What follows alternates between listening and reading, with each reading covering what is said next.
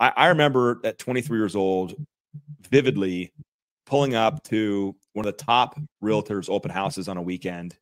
And I looked in, and sometimes they're not there, as people know, but I looked in and I saw the top guy. This is one of the best agents in the market. And I've been trying to meet this person, but they're hard to meet. The top guys and gals are very busy, so they're not just sitting around. And I remember I literally parked outside, saw the guy in there, and then I drove away. I was too terrified to even go in there to meet this guy. I had parked the car, I was like ready to go, and then I couldn't do it.